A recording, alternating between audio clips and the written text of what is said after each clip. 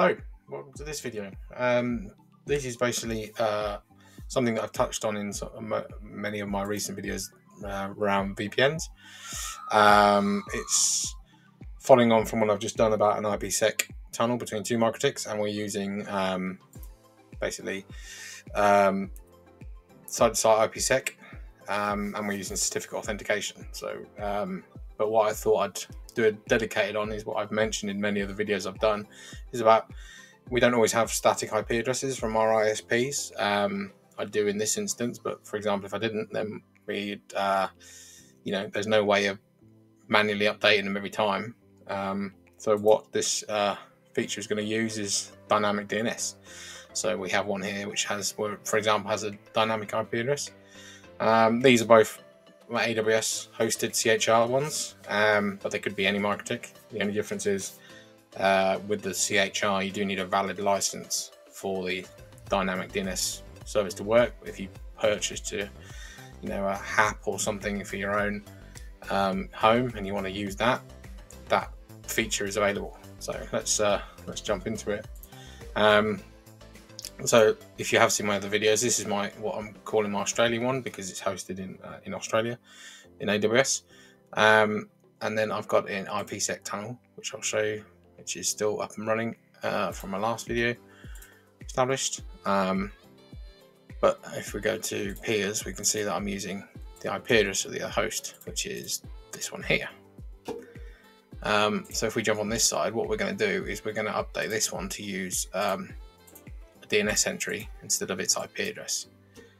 So if we go back to the Australian one, let's assume that this IP address could, in fact, it probably could, because I don't think I've actually enabled this as a static IP within AWS with its elastic IP. So it's very, very likely that IP may change. So what we do, go to IP cloud,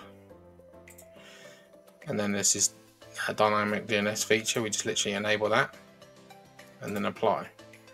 So normally what you have to use is a third-party dynamic DNS provider with most devices, where then you're limited to what provider that device will actually use. Some of them you have to pay for. There are free ones available, which you have to every month basically confirm that you want to keep this host name.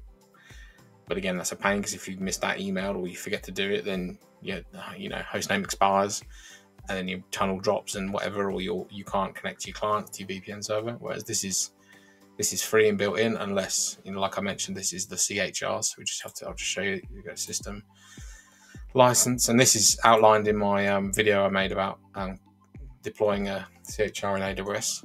We have the P1 license there, which is a valid license. It's not the free or the trial. So that's the other thing to be careful. You can use a 2-week trial when you first deploy your CHR. However, that gives you the throughput of because the free license only allows you, I think it's 10 meg throughput, whereas the P1 is 1 for 1 gig, and then they do a P10 and a P unlimited. But it's just important that you actually have a valid license for this feature to work. But anyway, so now we can use either this host name here, or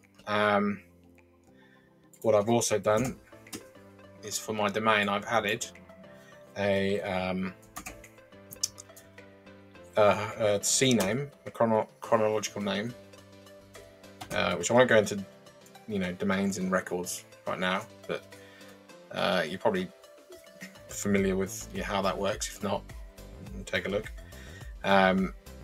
Basically, all it's going to do is resolve.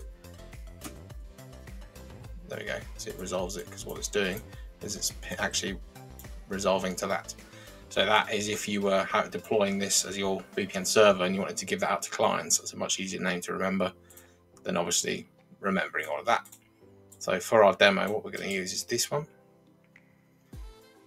So that's enabled. We'll keep that one up. Then we'll jump onto our UK one, and we're just going to change our. And before we do that, what we'll just do is we'll just confirm that this Winbox can actually resolve that host name. It's always a good thing to check first, because it could bring our tunnel down because of that reason. There we go, it's pinging. It's resolving that, so that's not a problem. Now we can just change it to that, and then apply. Okay, let's confirm we've still established. There we go.